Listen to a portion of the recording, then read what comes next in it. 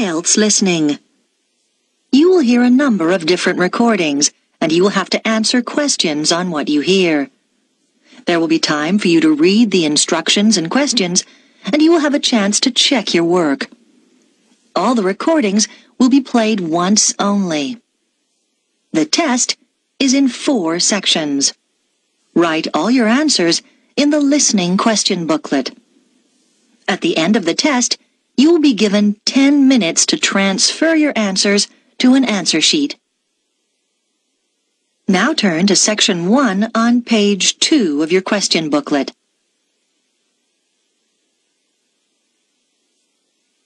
Section 1.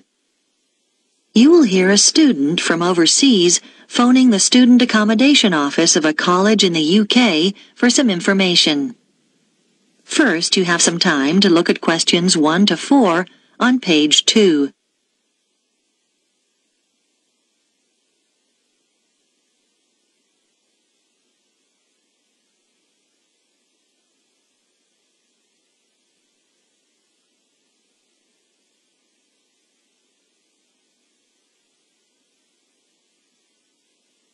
You will see that there is an example that has been done for you.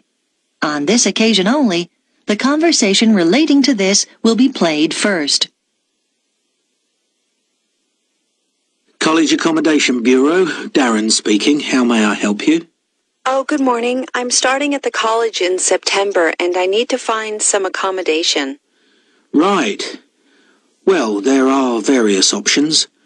The first one is to stay in college accommodation. That'd be a single room. The first type of accommodation is a single room in the college, so single room has been written in the space. Now we shall begin. You should answer the questions as you listen, because you will not hear the recording a second time. Listen carefully and answer questions 1 to 4. College Accommodation Bureau, Darren speaking. How may I help you? Oh, good morning. I'm starting at the college in September and I need to find some accommodation. Right. Well, there are various options. The first one is to stay in college accommodation. That'd be a single room. How much would that cost? Well, it depends. For a standard room, you're looking at £3,276 for the year. That's just for a room with wash basin. Or £3,834 if you want an ensuite. That's with your own small bathroom. I see. That's more than I expected. It does include heating. That's quite a saving because energy costs can be high, especially in winter. Does it include meals as well? No. All our rooms are self-catering now. There's a shared kitchen on each corridor where you can cook if you want to, or there are plenty of places to eat out on campus. Okay, and you said that's the price for the whole year? Well, you pay annually, but actually it's for 36 weeks. It doesn't include holidays. You have to vacate the room then. I'd need somewhere to stay in the holidays. I can't afford to go home. The flights are too expensive. Well, there is another option. Several families who either work at the college or have children studying here offer visiting students a room in their homes. Oh? We call this arrangement Home Welcome, and we've still got a few places left at the moment. You pay £150 per week, and that includes breakfast, a packed lunch, and dinner, as well as heating. Is there a contract? Do you have to stay for the whole year? No, it's flexible. It sounds really good, but I'm not sure. I really want to be a little more independent. Before you hear the rest of the conversation, you have some time to look at questions 5 to 10 on page 2.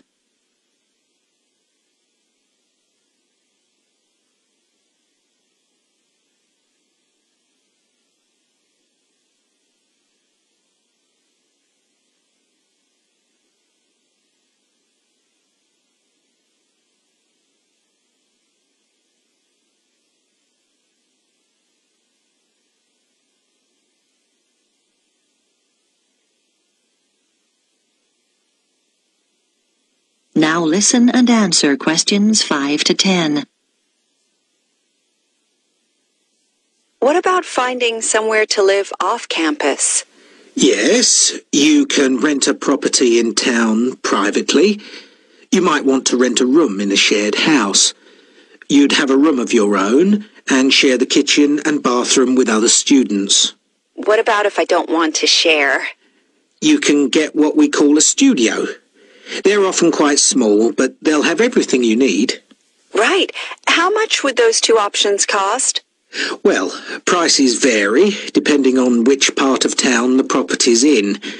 Generally speaking, the cheapest is around £275 a month for each student. Oh, that's not too bad.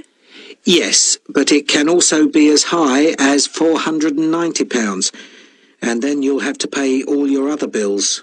What sort of amount would I be looking at for those? Well, last year, students were paying on average about £43 per month each for gas and electricity. This year, it'll probably be somewhere in the region of £48. That's a lot. Yes, they've gone up quite a bit, and on top of that, you have to pay for water, and that'll probably be around £9. That didn't occur to me. And I guess I'd have to pay for transportation, too. That's right. Most of these properties are quite a long way from the college. Oh, it just gets worse and worse.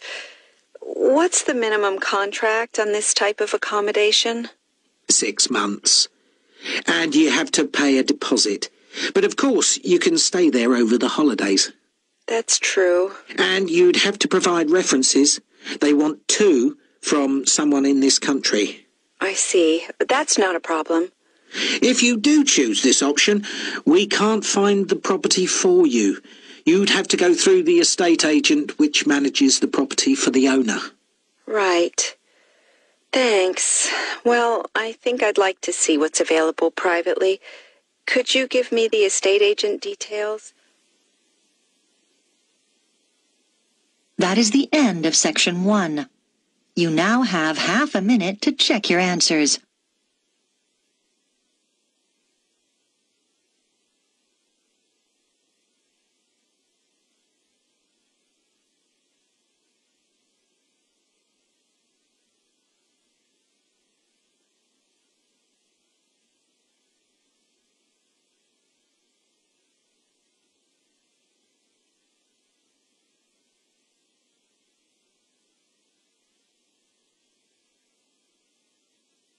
Now turn to section 2 on page 3.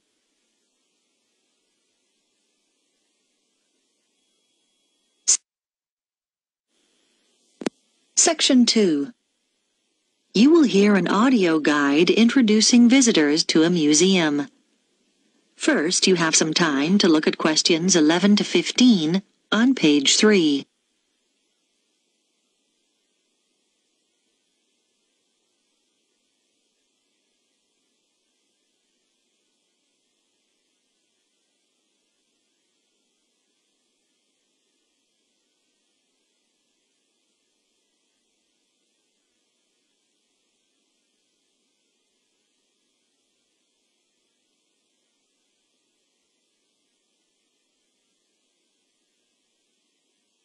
Now listen carefully and answer questions 11 to 15. Welcome to the Global Museum, located at the heart of this truly multicultural city, which is home to more than 60 different nationalities. The museum has a number of exciting displays and exhibitions, and this audio guide is designed to help you make the most of your visit. Altogether, the museum has 18 different galleries, and this season sees the opening of 3 new exhibitions. We recommend that you begin your tour by visiting this season's highlights.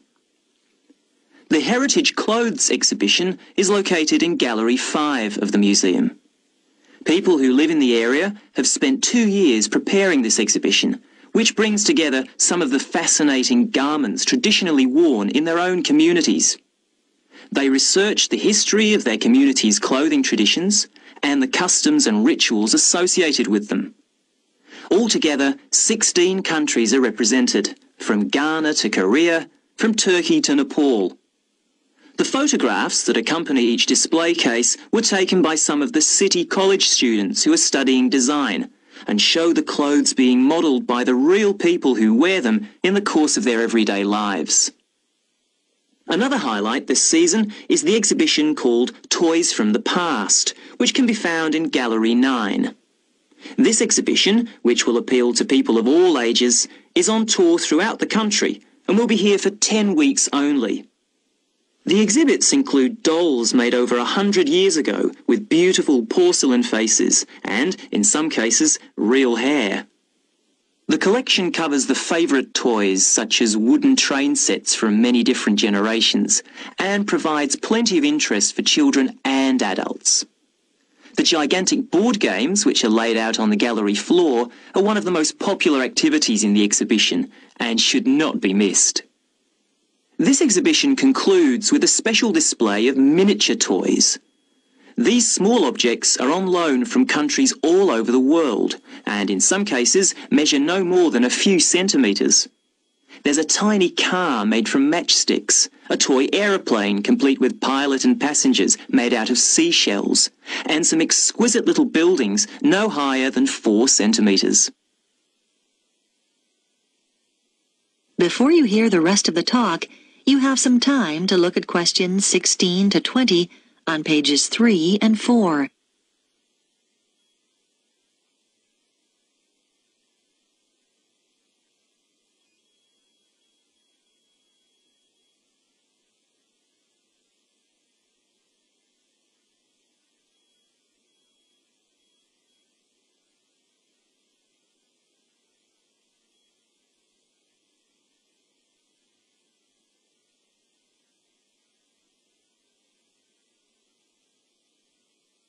Now listen and answer questions 16 to 20.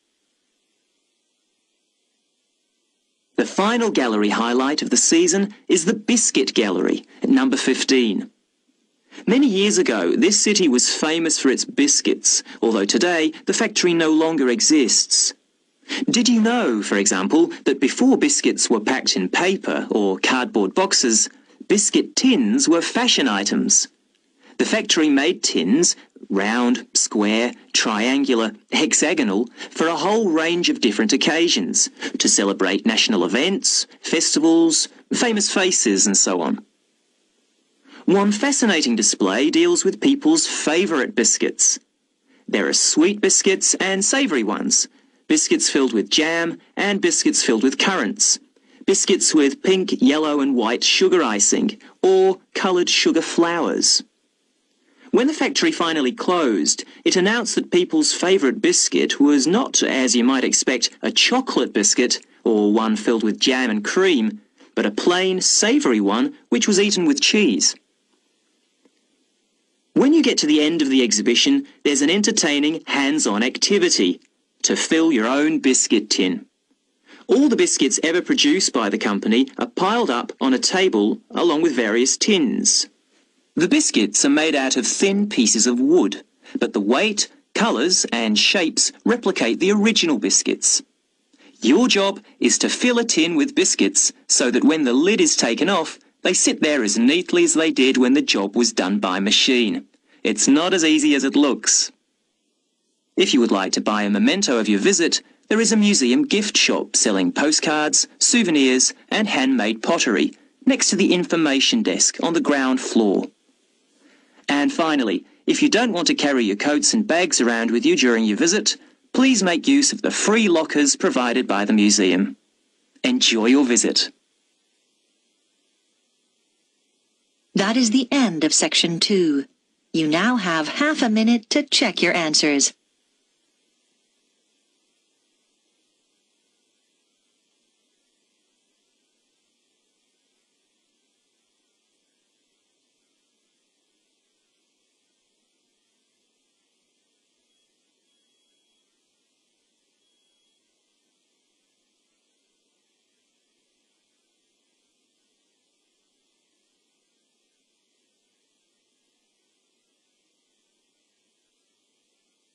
Now turn to section 3, on page 5.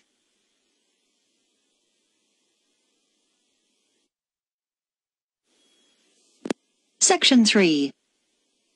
You will hear a discussion between a student called Helen and her tutor about an assignment that Helen is working on. First, you have some time to look at questions 21 to 24 on page 5.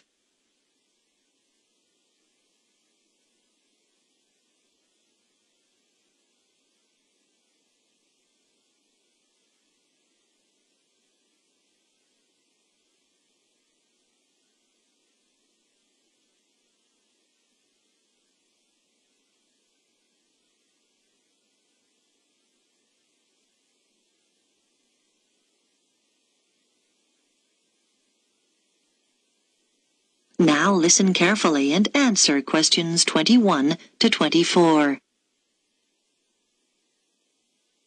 Come in, Helen. How can I help you?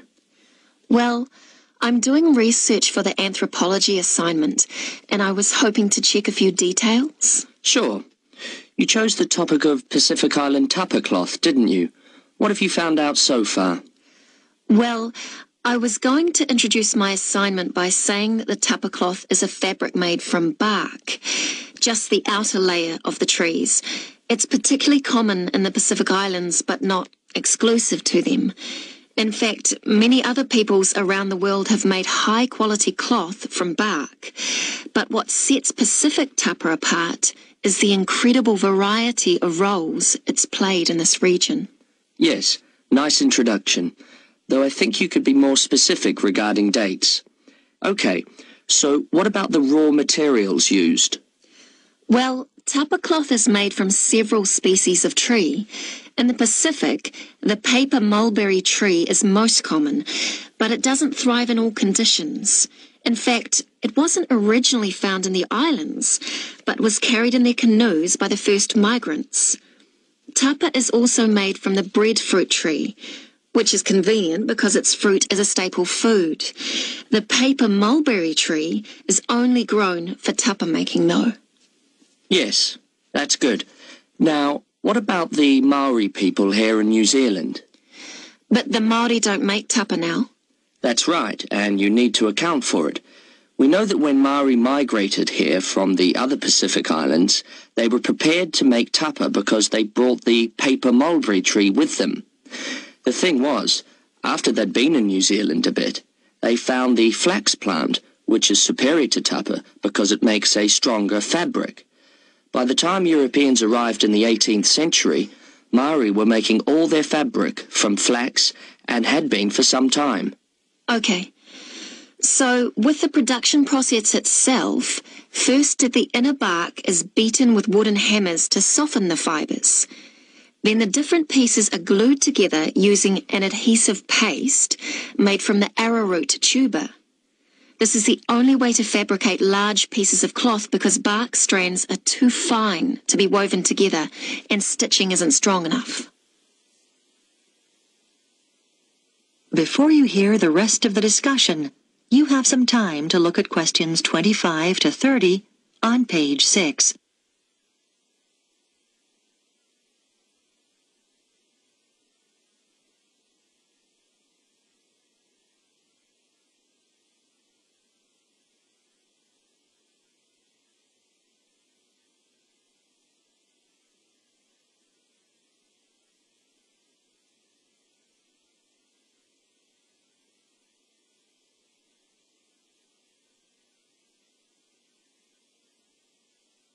Now listen and answer questions 25 to 30. So now you need details about different countries. Where would you start? I think Samoa is the obvious place. It's famous for its very fine cloth called siapo, which is hand-painted with representations of the ancestors. Still today, at the most profound events in life, such as births, funerals, weddings, and the investiture of chiefs, Samoans wear siapo robes to add significance and meaning to the ceremony. Okay, then I could talk about Tonga. It seems to me that the great innovation in Tonga has been developing a simple, coarse cloth, which is quick and easy to make. This is suitable for all sorts of everyday functions around the house, like bed covers, mosquito nets and curtains. Good point. Now, what about Cook Islands tapa? Well, the soil there is poor quality, so the breadfruit tree is often used. One type of thick cloth called tikoru was wrapped around the poles and used to mark the entrances to places of worship, so it was highly regarded in local culture. You might mention Fiji as well, which is interesting because tapa was actually used as a currency there. Fijians used to sail between the islands and exchange tapa for other commodities like canoes or pigs. I know that in Tahiti the tapa cloth is different because the patterns are in colour, which is considered more valuable than the usual brown patterns. You're right about the Tahitians using coloured pigments, but they aren't more valuable. The colours are only a decoration. People enjoy wearing bright robes, especially for dancing and competitive games, and do it just for fun. Oh, I'll make a note of that. Well, the last place I was going to mention was Tikopia. Even today it's commonplace to see people wearing clothes made of tapa cloth. In many of the other islands, the tapa only comes out on special occasions. But here you see people working in the gardens wearing tapa. Sounds promising, Helen. I'll look forward to reading your assignment. That is the end of Section 3. You now have half a minute to check your answers.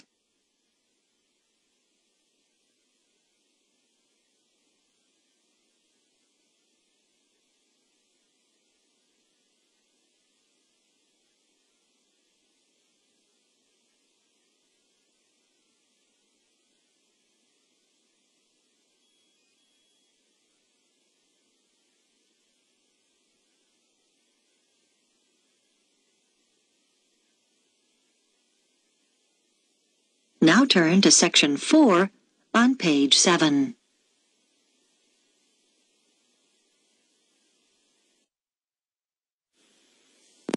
Section 4.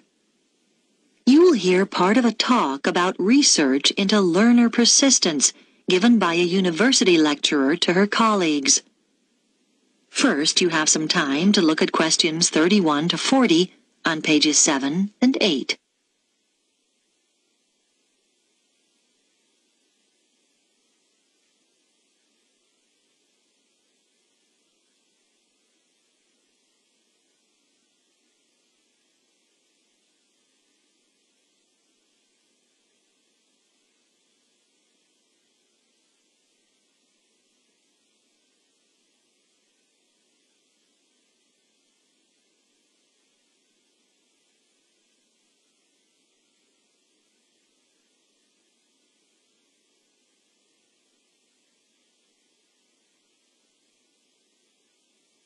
Now listen carefully and answer questions 31 to 40.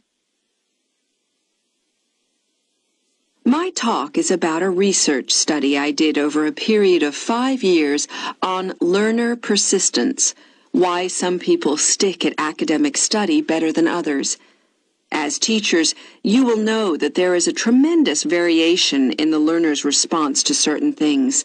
For example, a short period of illness might completely destabilize some students and cause them to give up their degree studies.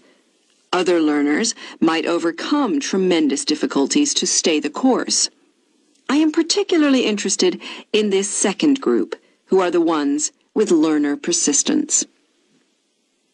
What I decided to do was design a research study using a sample of my university's third-year undergraduate students, 295 in all, who obviously had already stayed the course pretty well. The sample was drawn from a range of ages, but there was deliberately a significant number of mature students, and all respondents were living at home in the local region.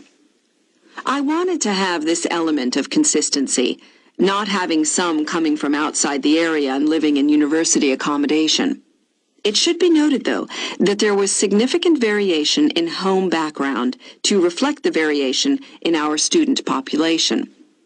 I designed questionnaires which were devised to elicit what their concerns had been as they started the course, and what had sustained them throughout the 3 years.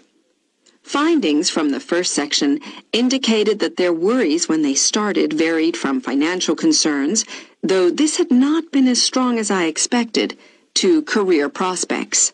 But mature students with children tended to emphasize uncertainties about their relationship with them.